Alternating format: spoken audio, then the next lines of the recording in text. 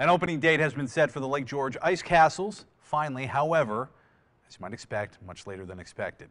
Despite the warmer weather, those ice castles are still going to open, we are now told, on Friday, February 3rd. Warren County officials say good progress has been being made on getting those castles ready. They make all those icicles right there on the ground before they put it all together. Last year, the attraction opened the weekend of January 23rd. For more on the ice castles, head to our website, news10.com.